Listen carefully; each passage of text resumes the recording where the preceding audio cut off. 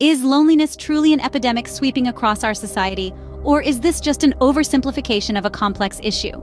This question emerged following concerns raised by U.S. Surgeon General Vivek Murthy about a supposed loneliness epidemic in America. His words struck a chord, igniting a flurry of attention and initiatives dedicated to combating loneliness. But let's pause for a moment. While loneliness is undoubtedly a critical issue, some experts are challenging the use of the term epidemic. They argue that it might be an exaggeration, a dramatic oversimplification that could potentially distort our understanding of the problem at hand. Now, you might be wondering, why is this the case? Well, it all boils down to the data on loneliness trends. Surprisingly, it's not as clear-cut as you might think. The patterns are inconsistent, making it difficult to definitively say that loneliness is on the rise or decline. In fact, some studies even suggest that loneliness rates may be decreasing. Yes, you heard that right. Amidst all the doom and gloom, there's a possibility that things might not be as bleak as they seem.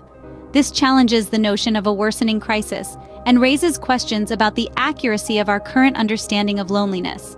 It's like trying to solve a puzzle with missing pieces. The picture isn't complete, and sometimes what we see might not reflect the reality. So it's clear that calling loneliness an epidemic might be an oversimplification. But why does this matter? Misdiagnosing loneliness as an epidemic could lead to ineffective solutions. But why is loneliness so complex to begin with? Well, loneliness is much like a patchwork quilt. It's a complex issue woven together by an array of societal factors. It's not just about being physically alone, it's about feeling emotionally disconnected, misunderstood, or out of sync with those around us. It's about the quality of our connections, not just their quantity.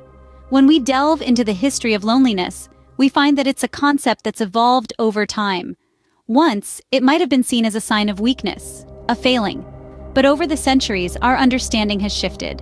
We've come to realize that loneliness is a universal human experience, albeit one that manifests differently for each individual. But here's where things get tricky.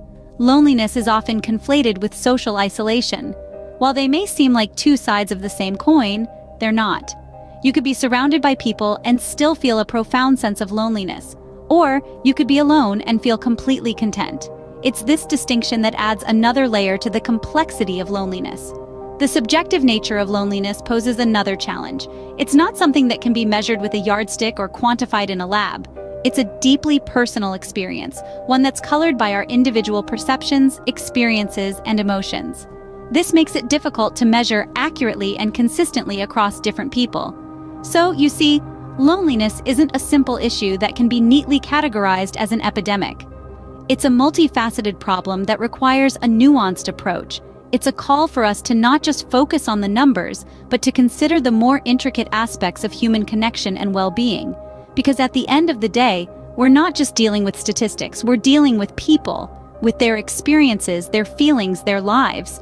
And that's something that deserves our utmost attention and understanding. So, if loneliness isn't an epidemic, how should we approach it?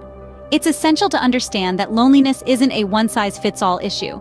Our perceptions of loneliness are as unique as our fingerprints, making it a complex phenomenon to tackle. While some may view it as a crisis, others may see the rates of loneliness decreasing. This discrepancy calls for a more nuanced understanding of loneliness. Instead of labeling it as an epidemic, we need to perceive it as a societal challenge, one that is influenced by myriad factors. We need to craft interventions that consider these complexities.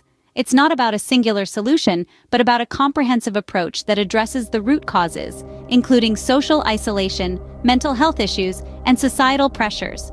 Let's remember, it's our collective effort that will make a difference. By understanding and acknowledging the multifaceted nature of loneliness, we're already on the path to creating more effective strategies to address it. Don't forget to subscribe for the latest updates on mental health at Glee-Glow Junction.